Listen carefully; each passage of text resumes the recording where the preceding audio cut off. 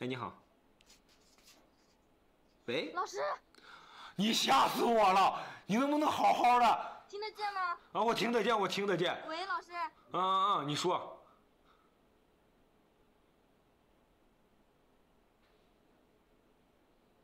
他怎么又不说了？老师听得见吗？张老师。听得见，听得见。你。完了，卡住了。slow down， 你冷静 ，cool down，冷静啊。OK， 好的。好的，我冷静啊。你先等一下，我是先说一下，我是帮我闺蜜，然后她是这样子，她现在读高4，然后她的分数是560分到580分，江西的理科。然后呢？然后她是想当老师，然后，我也没想到我会连上，然后就是她想当一个老师，然后就是想让我帮你问一下，就是她考大学不是？想让你帮她问下我，不是帮我问一下。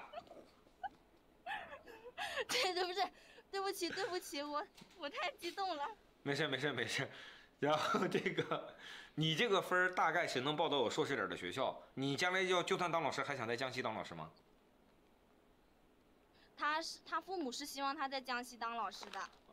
那你们江西的师范类院校就那么几个，所以说的话，要是我是你的话，我可能会重点考虑一下我们江西的一些师范类的院校，能够上哪个我就报哪个，但是提前一定要够师范类专业，好吧？好，那你推荐他当哪个学科的？他的分数是这样子的，他的数学和物理特别不好，他数学70分左右，物理40分左右，然后他的英语特别好，他英语150左右，然后语文你那儿满分多少分啊？他的满分750。我英语满分，就是你英语满分是吗？他英语满分，他小时候在国外读过书。然后语文多少分？语文130左右。150只有左没有右啊。对不起。对，150只有左没有右啊，他右不了啊，没法右。然后呢？特别好。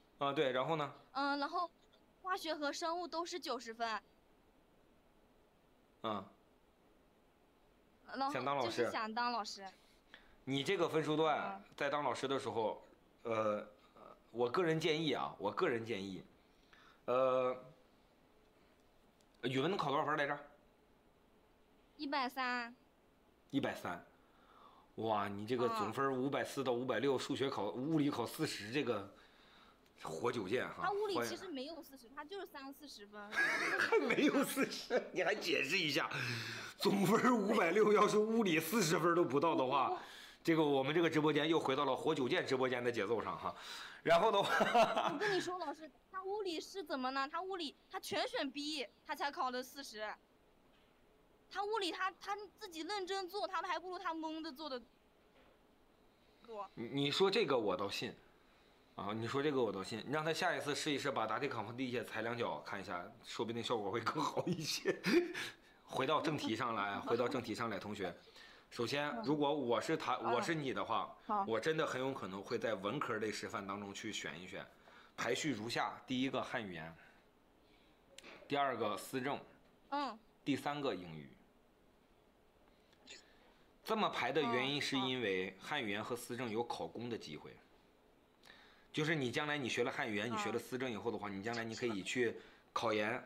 当大学老师不是考研当师范，就是你学了这种专业的话，你考研和考公都不能耽误。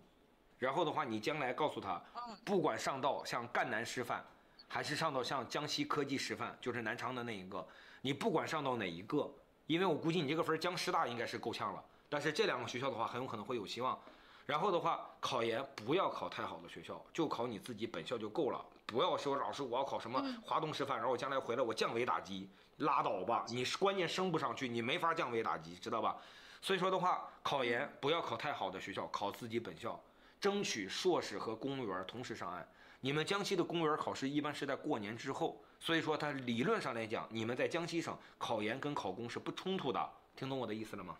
哦，听懂了，听懂了。对，其他师范往后排，其他师范的话你就扔硬币吧，好不好？要不扔鞋也行。好吧。对，然后的话就或者是摸个麻将，东南西北的，你这东代表数学，西代表物理，然后南代表物理哈，西代表化学，然后的话北代表生物，你摸个麻将，哗啦哗啦哗啦摸哪个算哪个，你就给它排个序。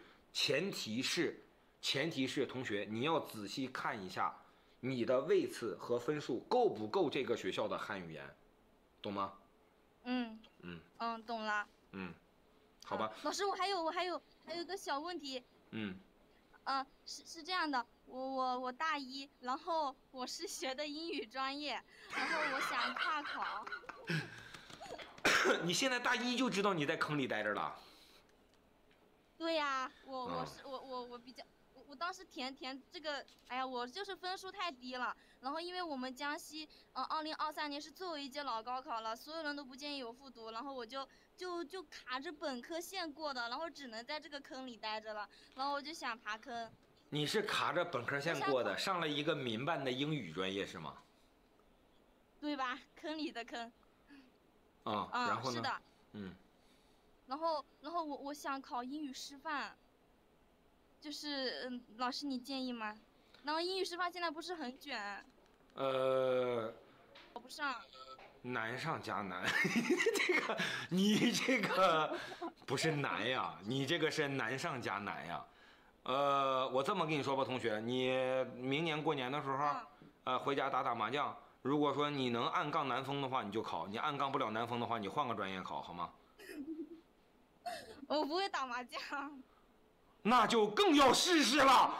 在不会打麻将的情况下，你都能按杠南风，那说明你太适合学英语师范了，知道吧？老天爷都告诉你了，你看你不会打麻将，你都能按杠南风，你就太适合考英语师范了，好吧？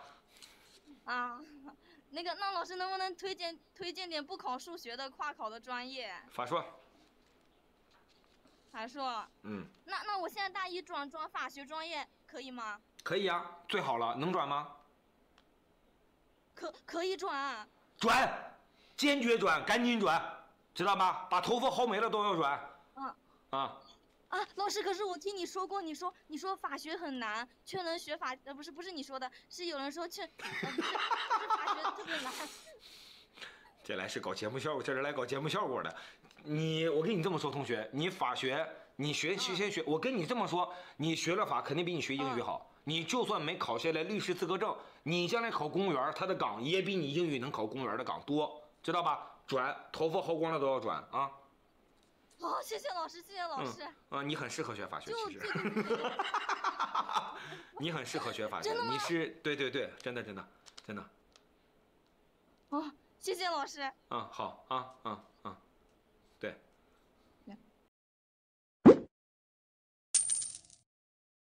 就是我弟弟是今年升了高3，然后他是在辽宁嘛，差不多分数能在423，然后高的话能在450左右，然后选的是物理、政治和地理。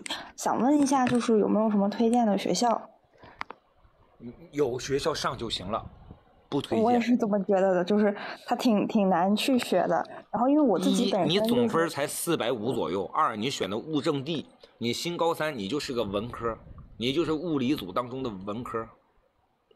那他这个就是有什么专业是不能选的吗？因为我自己本身就是所有的理工类专业都不能选，所有理工类都不能选。对，你今年考的话，你这个能选，但是你明年考就不能选了。你当时选科怎么选的？因为那个时候我不在家，就是算家里比较亲的弟弟嘛。我那个时候在上海工作，然后也不太清楚。然后今年是回来了之后才去知道他这些方面的问题的。那他这样的话，就是可以报哪些专业？就是有没有稍微好一点的专业去推荐？文科，你就是个文科。文科能学什么呀？法学、财会、汉语言。我感觉他好像学不了什么，就是那种法学什么的，财会可以学。那像就是那种，比如说，就是靠那种军工什么的，他也是报不了的，是吗？报不了，也不行。你选科不允许。那他这样的话，是不是报就是辽宁省内的大学，相对来说会比就是省外的大学好去录取一些？这个跟你好不好录取跟你省内省外没关系，知道吧？你辽宁报112个志愿呢，没关系，这个东西没关系。他这个确实有点头疼，因为我们当初报的时候是好像省内就是分数相对录取的会低一点，我不知道他现在是怎么样。差不多，你这个分报省内，也许啊，努力将会有公办。你这个分报省外的话，搞不好都民办了。